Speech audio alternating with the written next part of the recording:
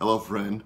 We had a little technical difficulty getting the video started on the sermon, and we missed just the first few paragraphs. So let me bring you up to date here from a view of Victoria Harbor. We sped out of church and grabbed a little bit of R&R. At any rate, we're back in our series from the Old Testament book of Deuteronomy that we started, that I'm calling God in the Midst. This whole series is called God in the Midst. We started with chapter 1 a couple of weeks ago, and today we'll be in chapters 2 and 3. And these first 3 chapters of Deuteronomy really make up the introduction to the book of Deuteronomy.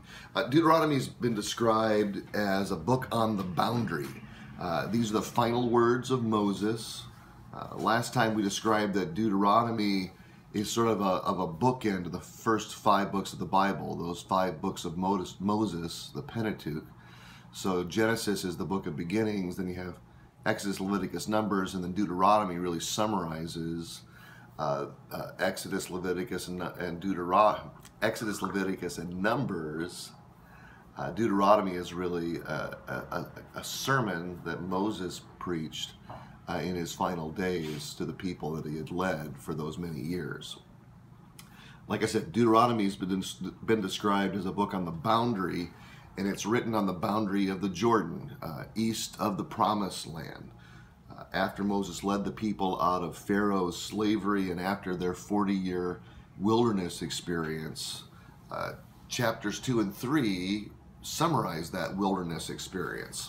And there's a key verse upon which I'd like to focus our attention. It's verse 7 in chapter 2, and it records Moses saying to the people, "The Lord your God has blessed you in all the work of your hands. He has watched over your journey through this vast wilderness. These 40 years the Lord your God has been with you, and you have not lacked anything."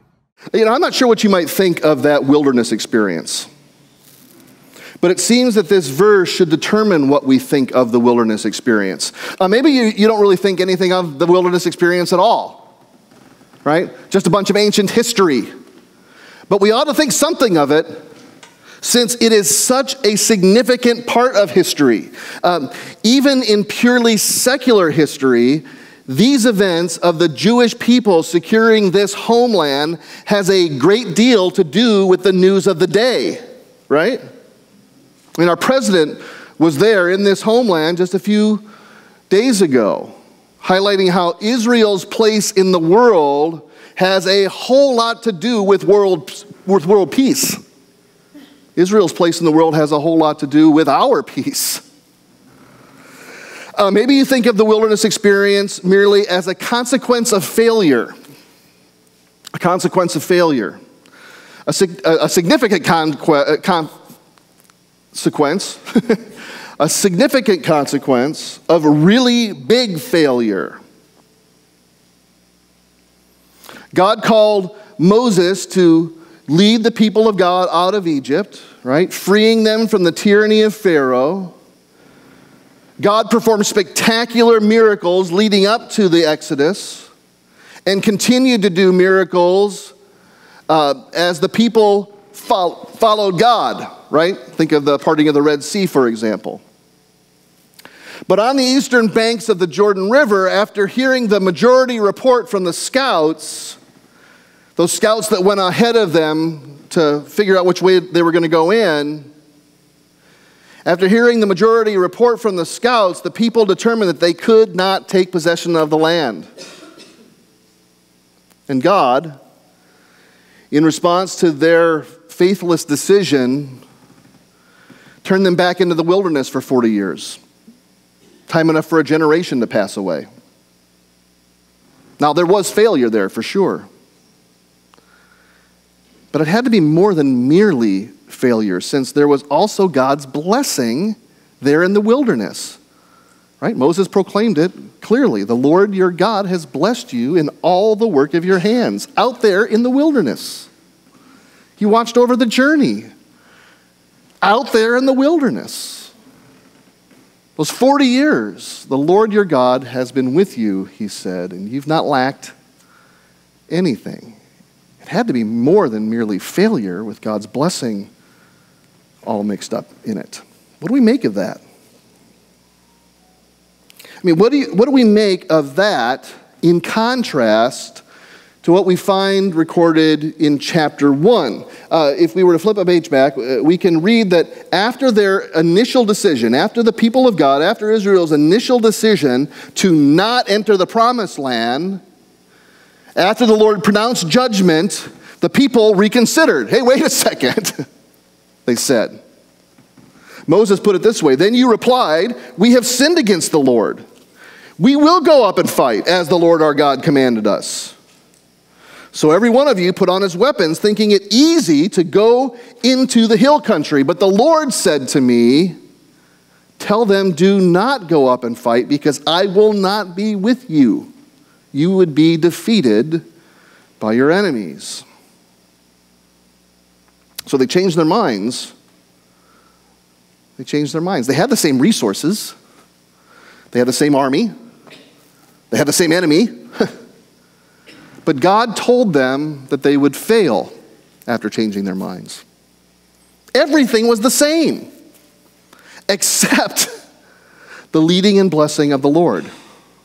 Even though they feared before, they would have succeeded with the Lord's blessing. Now, with their own resolve, the power of their new positive thinking, if you will, now they would fail. The leading of the Lord is the only difference required between success and failure. Right? Everything else was the same, except the leading and blessing of the Lord. And that's the only difference required.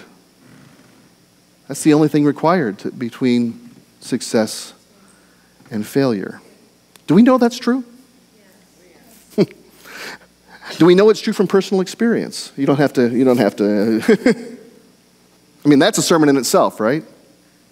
That the difference between success and failure is the leading of the Lord. Let that sink in. I mean, we may know it from experience, and we can certainly know it from the testimony of God's word. There were lessons to be learned, right? The people of God had it wrong when they thought they could so easily change their minds. And they had it wrong when they thought it would be easy to just strap on their weapons and take possession of the land.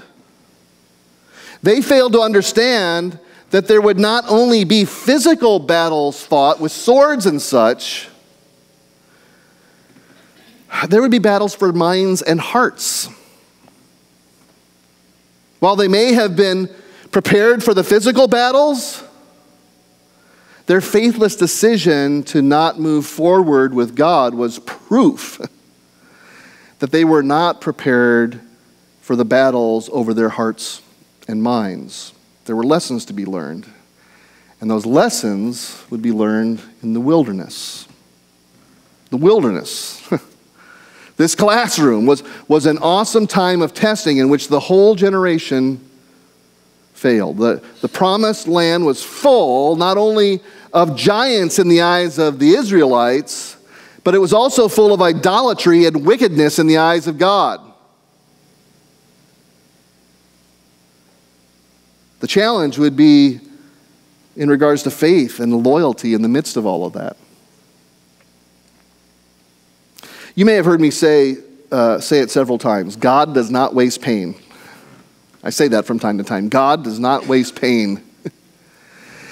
And while the wilderness was, in part, pain from a self-inflicted wound, God intended to use the wilderness to teach his people lessons of faith, lessons of loyalty, lessons of obedience. The truth is, there is always preparation before performing God's work. And that preparation often seems like a wilderness experience. Right? There is always preparation before performing God's work. And that preparation, especially during the time, often seems like a wilderness experience. We ought to know that from personal experience, and we can know it from observing the lives of others. Perhaps the best example is set before us by Jesus. Before crossing his own Jordan River into ministry, Jesus had a wilderness experience, a 40-day wilderness experience. It turns out that 40 is a number that shows up in the Bible from time to time, and it's often associated with preparation. That's why I don't trust anybody under the age of 40, just in case you're wondering. No, 40 is often a number associated with preparation, whether it's 40 years or 40 days and nights. It's no coincidence that Jesus fasted for 40 days in preparation for his ministry. Allow me to point out another coincidence that likely isn't so much of a coincidence after all. The preparation of Jesus in the wilderness was capped off, terminated, with temptation by the devil. It's recorded in Matthew 4. The enemy directed 3 specific temptations at Jesus, and in each case, Jesus quoted Scripture as he refused to entertain the devil's enticements. It turns out that all 3 of those Scriptures, each of those 3 Scriptures, came from the same book in the Bible, the same Old Testament book in the Bible. Would you care to guess? Do you have just a wild, random guess on which book of the Bible Jesus quoted 3 times in the face of the devil and his temptation? Do you have a guess? Deuteronomy. Of course it was Deuteronomy. Jesus quoted Deuteronomy while in that 40 days of temptation, at the end of that 40 days of temptation. These were the Scriptures that he chose. When Jesus said, "It is written, man shall not live on bread alone, but on every word that comes from the mouth of God," Jesus was quoting Deuteronomy 8:3. When Jesus said, "It is also written, do not put the Lord your God to the test," Jesus was quoting Deuteronomy 6:16. When he said, "Away from me, Satan, for it is written, worship the Lord your God and serve him only," Jesus was quoting Deuteronomy 6:13. Jesus apparently had a very high view of Deuteronomy, so don't dare come to me and ask me while we're spending all this time in that dumb book of Deuteronomy. Jesus had a very high view of this book that we're devoting ourselves to for the coming weeks. Shouldn't we conclude that Jesus was making a tie between his 40-day preparation in the wilderness and the 40-year wilderness experience of the people of God? The 40 years in the wilderness was a foreshadow, I believe, of the 40 days that Jesus prepared in the wilderness. What could not be fully accomplished with the 40-year wilderness experience by the people of God would be fully accomplished by the only truly obedient one, the Son of God. Yet even the perfect, holy, beautiful, wonderful, glorious Son of God was subject to suffering, including suffering with the fasting and the temptation in the wilderness. Of course, we too suffer times of preparation in wildernesses. I would go so far to say that if we find ourselves doing God's work, but can't look back on hard times of preparation, it could be that we are not yet really doing God's work. The two just seem to go hand in hand. I mean, we can think about it from either perspective, right?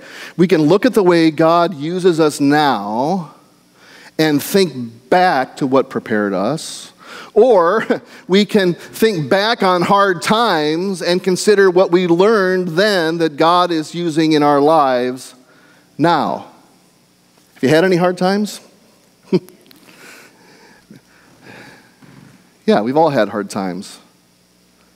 Our son went blind for a while. I learned a lot through that, and I know he did too. I got fired once. That really stunk.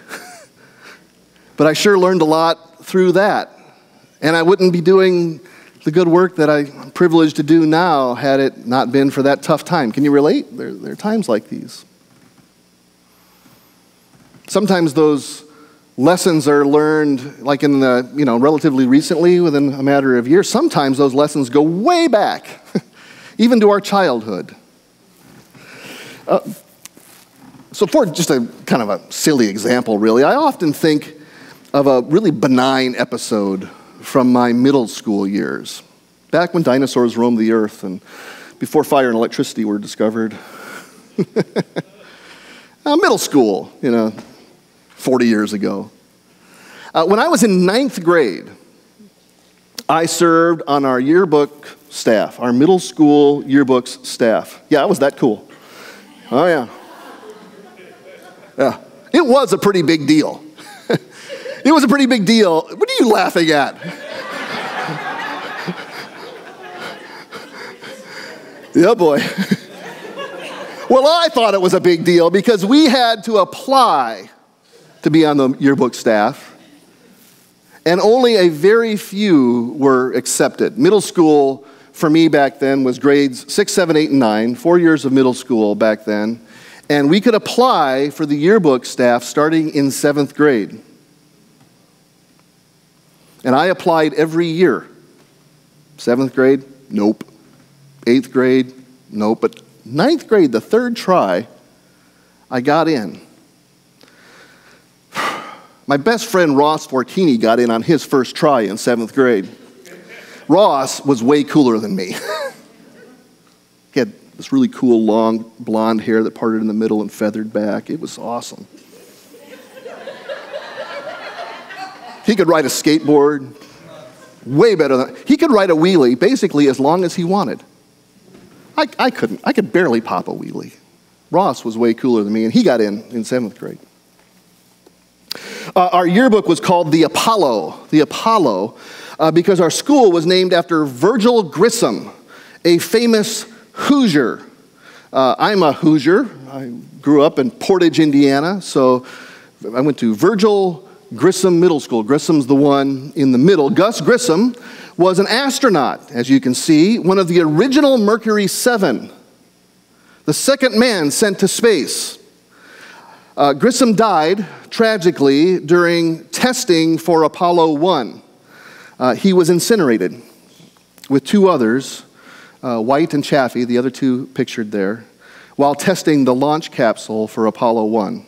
There's still debate over exactly what went wrong. The consensus is everything went wrong. On this Memorial Day weekend, we can remember that those who died in military service, like Colonel Grissom, not only gave their lives in war, but in other meaningful service as well, right? Like leading humanity in pursuits of technology and exploration, like Grissom and White and Chaffee. Thank God for them. And thank God for all those who sacrificed for our freedom on this Memorial Day. Well, at any rate, so we thought that we were pretty cool on the Apollo staff, putting together our middle school yearbook. And early in the year, we got our jobs.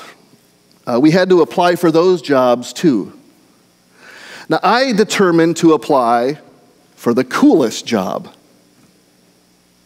which of course is photographer, right? I mean, the yearbook photographer is Ross Fortini was a yearbook photographer. Like I said, Ross was cooler than me. I figured I had an in since my best friend Ross was this now grizzled, old, seasoned photographer having shot pictures for 3 years, and I had been his unofficial assistant on shoots, his intern, if you will, his grunt, Zachary. So, I figured I had an in. I mean, I even was in the dark room. And everybody under 30, maybe even 40 goes, what's a dark room? Shooting on black and white film and processing the film in the dark room in middle school and printing the prints. Whole other world, right? So I applied to be a photographer, and not only did I not get the coolest job, I got the least cool job. The least cool job. I got the advertising section. I mean, we were responsible to sell ads, gather the information, and lay out the ads in those last several pages of the yearbook to which nobody pays any attention. I know. I had a really tough childhood, right? First world problems. But here's the thing. I learned a ton that year. I learned business principles. I learned selling tactics. I learned a lot about layout and design, and it was my first marketing job. And it led to other marketing jobs. The ad design skills acquired in that least cool job provided opportunity in the small business that I later worked for, and made ads for the small business exactly the same way that I did for the yearbook, with those cutting out letters from those acetate sheets and putting them on the ruler and laying them down and using the X-Acto knife and all the various things that we did way back then. Skills developed there made way for other marketing jobs. I use skills developed on that yearbook staff to this day. It was preparation for the way God is using me in various ways now. It was a really important part of my preparation. Now, seriously, doing that job in 9th grade doesn't seem like much suffering now. It didn't seem so great to my dumb teenage brain back then, but seriously, in the grand course of things, not that big of a deal. I have, of course, suffered far worse, and I've learned more meaningful lessons from deeper and longer and more serious suffering, but hey, it's a holiday weekend, so I thought I'd keep it light. We get the point, though, don't we? God has a way to work things together for our good.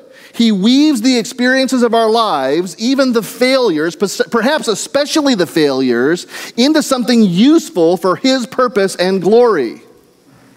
So can that be an encouraging reminder for those who may be in a wilderness today?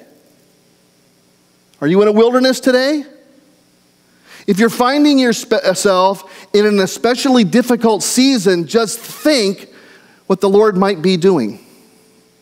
Just think what the Lord might be doing. Could today's wilderness be preparation for God's promise in the days or even decades ahead? God was with His people in the wilderness then, and He is with us in our various wildernesses now. Know that He is watching over our journeys, even through the vast wildernesses. Well, before we leave today's text, let's give our attention to the end of chapter 3. So, reflecting on the closing days of this wilderness experience, Moses wrote these words. He said, at that time, now remember, he's talking to the people of God's people there, on the other side of the Jordan, not crossed yet over into the promised land, after 40 years of wandering in the wilderness. He said, at that time I pleaded with the Lord, Sovereign Lord, you have begun to show your servant your greatness and your strong hand. For what God is there in heaven or on earth who can do the deeds and mighty things that you do? Let me go over and see the good land beyond the Jordan. Let me go. Let me go over and see the good land beyond the Jordan, that fine hill country in Lebanon. But because of you, the Lord was angry with me and would not listen to me. That is enough, the Lord said. Do not speak to me any more about this matter. Go up to the top of Pisgah and look west and north and south and east. Look at the land with your own eyes, since you are not going to cross this Jordan River. But commission Joshua and encourage and strengthen him, for he will lead this people across and will cause them to inherit the land that you will see. Well, that doesn't seem fair, does it? If anyone deserved to enjoy the promised land, it'd be Moses, right? Well, first off, nobody deserved to go into the land. Nobody deserved to go into the land. The death of Moses outside the land would witness to the reality of God's judgment, just as Joshua's victorious entry would be a witness of the reality of God's forgiveness and grace. No one deserved it. In verse 26, Moses blames the people for his predicament. And there's a great deal of writing about this, since what Moses writes in Deuteronomy here, and in other parts of Deuteronomy, might not seem to align precisely with the account that he wrote in Numbers 20. It was a situation in which Moses was carelessly disobedient, a moment where God pronounced to Moses that he would not enter the land. There was a moment like that. So which was it? Did Moses not enter the land because of his disobedience or because of the faithlessness of those he led? Was it the price of leadership that Moses was paying, or was it the price of his personal sin? Did the fault lie with Moses or the people? I think it's likely both. It seems to me that it's both. And there are lessons that we can learn here. We can learn that sometimes our wilderness experiences are not entirely our fault. And sometimes those wilderness experiences are for the benefit of those who will come after us. Again, on this Memorial Day weekend, we're reminded that we are part of something bigger than ourselves. And sometimes our individual suffering is for the good of the greater whole. Besides, Moses was not alone in like unfair suffering. There were only 10 that came back with a negative report, and only a majority of the people determined to not possess the land. There must have been others beyond Joshua and Caleb who were full of faith and ready to receive the Lord's promise. And then, of course, there was this whole generation born in the wilderness. They suffered too, having no part in the original disobedience. In our journey through wildernesses and otherwise, do you ever wonder with me if you're a Moses or a Joshua? Do you ever wonder with me if you're a Moses or a Joshua? As we are part of enterprises bigger than ourselves, like the church, for example, are we the ones to enjoy the next victory, like Joshua? Or are we the ones who are setting the stage for those who are following, like Moses? Joshua or Moses, which are we? I mean, maybe we think it's obvious, right? The old are more like Moses and the young are more like Joshua. And those in between are, well, in between. Is it that simple? You see, I think we all find ourselves like both Moses and Joshua. We each have a future. We each have a future, and we are all setting the stage, making a way for those to follow. God uses us both ways all the time. I mean, that's what it means to be among the people of God, part of God's family and community with one another. Sometimes we're setting the stage like Moses, blazing a trail. Sometimes we're like Joshua, the ones waiting to take the victory the next day. So take courage. God is not done with any of us.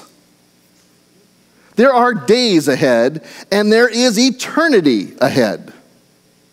And we are part of something bigger than ourselves. And we have responsibility to the community.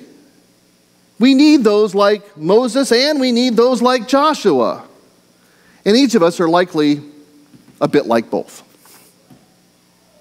So let's learn these lessons and apply them well. Lessons of contentment with God's provision in all times, especially in the wildernesses. Maybe you're thinking about your own circumstances and you're thinking, I'm sure glad those wilderness experiences are behind me. Maybe you're beyond the wildernesses. Give God thanks for the way He does not waste pain, thanking Him for the valuable lessons learned. This is the way God treats us and teaches us. But maybe you find yourself in a wilderness. Are you in a wilderness today? Thank God for His presence and blessing in the wilderness. knowing that he is accomplishing his work in us, even in suffering. And maybe you just find yourself like outside of the people of God altogether. Perhaps you've just not turned to God in faith, trusting Jesus with your life and eternity. And friend, today is a day to believe. Today is a day to know that believing may not relieve suffering. You know what? It probably won't. Believing may not relieve suffering, but it will give meaning to suffering. It will give use to suffering. It will make suffering meaningful and worthwhile. So I invite you, join us in this journey. Join us. Would you stand with me? I'd like to lead you in prayer before we go today.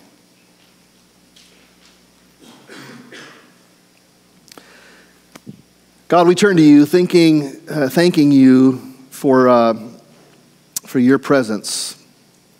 We are in your presence now, both in victory and defeat, in pain and plenty, and yes, even in the wilderness. We are in your presence, and we thank you, God.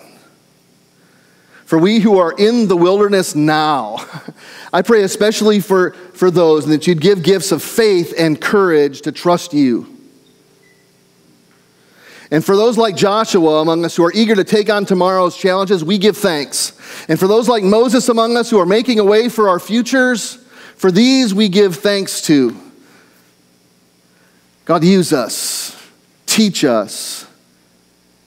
Through suffering, in suffering, through victory, through all of it, God, we are yours and we trust you.